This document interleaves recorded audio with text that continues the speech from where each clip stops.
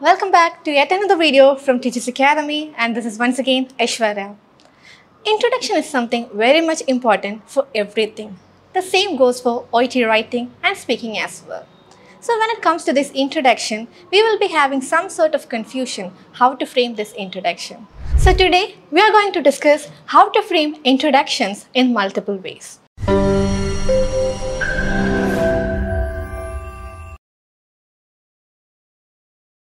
So generally in OET there are two types of cases, unknown and known case. When it comes to unknown case, we are introducing the patient for the very first time. That can be a totally fresh case for us. On the other hand, when it comes to known case, we are familiar with the patient. We just need to update the current medical status of the patient. I hope now we are familiar with the basic divisions in OET writing, unknown and known case.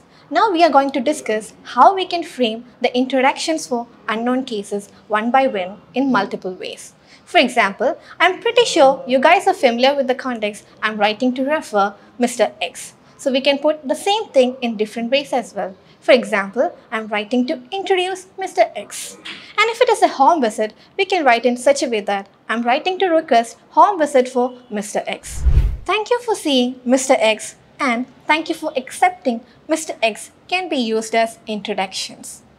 Now, if the patient is being referred or is being transferred in the same day itself, we can write introductions in such a way that Mr. X is being referred for so and so or referring Mr. X for so and so.